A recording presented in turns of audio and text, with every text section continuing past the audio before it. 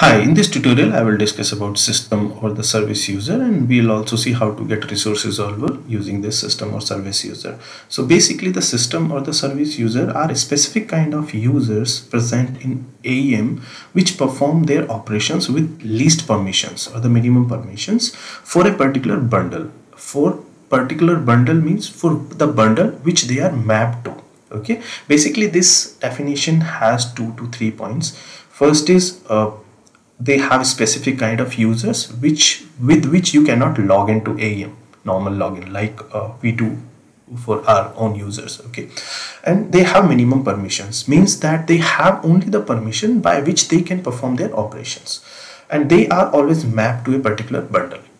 Okay, so let's take an example. I have a resource and I want to update that resource using that code. Suppose I want to add one particular property, so that addition of that property, that task will be performed by a service user which is mapped to my bundle. Okay, if you're not understanding, don't worry, we will have a detailed explanation and a demo as well. By end of this tutorial you will understand this. Okay, so what is the need of the system or service user? To understand this, you have to go back in 6.0 when the AEM 6.0 was there. At that time, whenever you want to update any content or any resource using code, there were two operations to get resource resolver or session. Using repository, you could get administrative session or administrative resource resolver.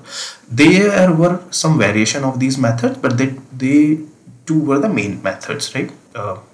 So by using this resource resolver or this session has the administrative permission, that means the whole repository access.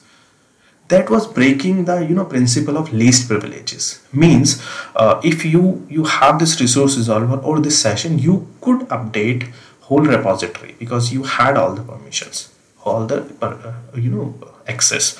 So to resolve this kind of issue, AEM came up with this concept of system users and the service user in 6.1.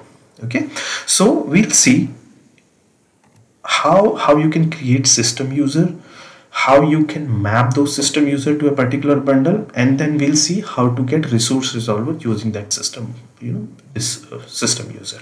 Okay, so there is 3 steps in whole process. First step is you have to create a system user. So there is 2 ways of doing it. One is a plain vanilla way, when you have only your AEM with default code. Okay, so what you can do, there is a UI provided by AEM. We used to call it repository explorer, by which you can create a system user and you can assign permissions. Second and easy way is if you are using ACS Commons, what we are using in our demo project, and almost all the clients are using this demo ACS Commons. There is a service called ACS ensure service user. You just need to create a configuration, OSGN configuration with the permission, and you are done. Okay, so I'll show you the first as well, and we'll use the second one to create this user. Once you have this user, then you have to map this user to your particular bundle, so that only the task related to that bundle you can perform those. Okay, so for that there is only one service available, Apache Sling service user mapper service. Either way you create user, but you have to map this user to your bundle. Now you are done. These are the one-time activity. Okay, so once this is done, now you have to get resource resolver. To write that resource resolver, you have to write code. So either every time you can write that code, or you can write a function. It's up to you. It's always a good idea to have a function. So using that function, every time you will call that function and you will get resource resolver using that user. So basically there are the 2 type of task you need to understand here. Is one is, this is the one-time task. You will create a user and you will assign that user, service system user, to a particular bundle, and then this is the task you will be performing every time. Like from that user you will be getting resource resolver whenever you need it. Okay, so let's take it, let's understand, let me show you a demo of how to create user using Explorer and using this ACS Commons service. So this is the repository explorer available. This is the same path, almost same path, where we have CRXD, only you need to replace explorer with DE. Okay, then there is an option called user administration. Go to that, and there is a option, fourth option available, called create system user, by which you can just define ID like system. So you will be creating user from here, and you have to make sure two things here. This can be created under systems. You can give the relative path or a complete path, right? I'll show you where it is. And when you come here, there is a login option available here, right? You have to log in using admin, only then you will be able to create, otherwise you might get errors like permissions issue. Okay, so when you create this, just click this green button and your user is done. Now you can apply permissions to that. So for that, either you can go to the touch UI or classic UI, go to the user admin and search for that user. I missed that, what user we created, AEM Geeks test, I guess. Yes, this was the user we created. So this user has been created now, right? We created from there, and you can assign the minimum permissions, whatever you need. Like if you need permission to my only this site, so you can assign the permission of this way, and you are done. So what you need to take care of it, all the system users should be under this system folder, and you have to assign system relative path or a complete path, but that should be under system. Okay, that's the one way of doing it. Second way, an easy way of doing it, just go to that configurations. There is a configuration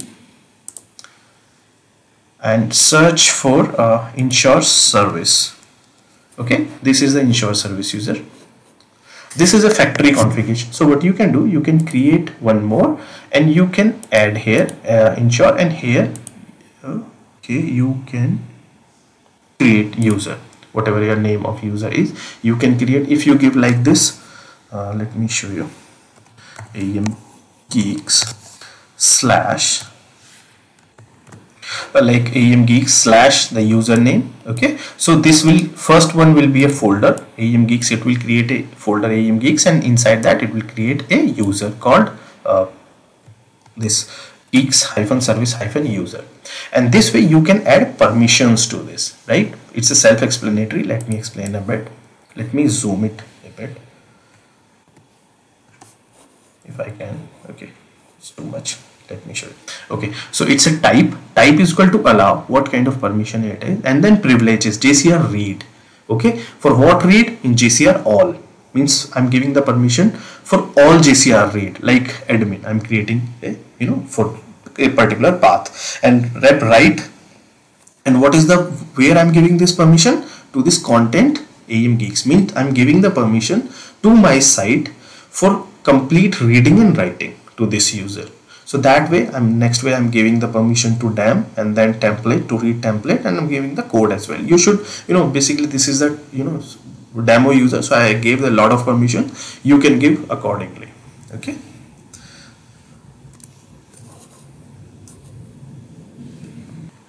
So when you save it, it will create a user for you. Okay, and user with these permissions. Okay, so let me verify. So I came to AEM Geeks. Inside that, it created my user, right? I created this user for now. Okay, so let's check how you can map that user to a particular bundle. For that, there is a configuration available, Apache Sling mapper. This one, the second one, service amendment. Okay, so for that, this is also a factory configuration. Factory configuration means you can create more than one configuration. So you just need to create one survey, this one configuration here, and you need to add your bundle, and you need to define. Let me show you. So what I have to do, this is a three part of this, right? First part is my bundle ID. What is my bundle ID? If you are not sure, you have to go back and check your bundle. Let me go back, what are bundle, and you see the symbolic name by which on front of that you will find this aem.core. This is basically you can use here. So this is my bundle, and this is the user. Let me zoom a bit.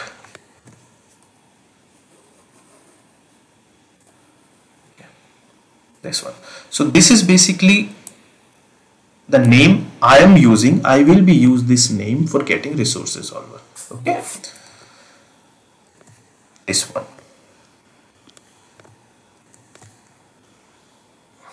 This one. Okay, and this one, this is my user, what we created. Okay, so basically these things are important. There is a colon in between, and before user there is a equal sign, right? So you can use either ID or the principal here, but whatever is there, they same, both are same for our case. Okay, so you can use basically the user.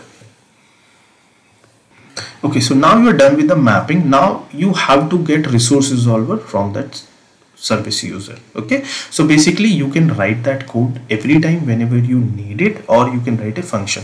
So it's completely up to you. So what I did, I created a final class. Inside that final class I created a static method. Okay, so the important part of this is this. First you have to create a hash map with string, a key, and object value. Inside that, in this hash map, you have to insert this service user. This is static, this is constant basically, and this is the name. This is our name, what we used there. You remember, this is the thing we used. Let me show you one more time. This we gave here in our mapping.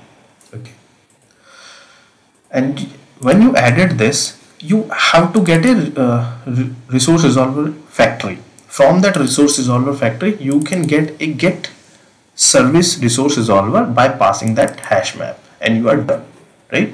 You got the resource resolver. Now this resource resolver you can adapt to whatever you want, like page manager or anything. So basically important part is these 3 lines of code. It's not necessary when you call this method you have to pass the resource resolver factory. You can write here as well. It's completely up to you. Basically the important part is these 3 lines. Let me show you. Like these 3 lines. One, first you have to get hash map, and from the hash map inside that you have to put service subservice. This is a constant, and inside subservice you have to give the name of what you declare at that place while mapping, and then from resource resolver factory you can get resource resolver by passing this hash map, and you are done. So whenever you need it, whenever you use it, you just need to call these methods and you will get a resource resolver with the permission what we assign to this user while creating this user. Okay, so if you want to perform a task or operation beyond that permission, this user will not perform, and this user will perform only tasks related to your bundle, not other bundle. Okay, so let me show you how we will call that. So my class name is resolver utils and method name is new resolver. So whenever I need it, I just get this resolver util, and from that, because this is static method, I'll create new resolver by passing resource resolver factory. Okay, I use this. I got this resource resolver factory using reference. You can completely get it here itself and get it from here. In that case, you do not need to pass it. It's up to you. You just need 3 lines of code. That's it. So that way you can get it. So you must have a question now. Every time on each instance you have to create these system users whenever your instance changes. So answer is yes or no, both. If you are creating system user using the out-of-box explorer, repository explorer, then you have to create system user on your all environments, or either you have to these user, I have to you have to move this user from one instance to other instance. If you're creating the system users through the ACS Commons, then you have to create only a configuration, and you can deploy this configuration with your code base. So whenever this configuration will deploy using your code in your instance, that user will be created itself. You do not need to create user manually. So that's why I said use ACS Commons service to create user.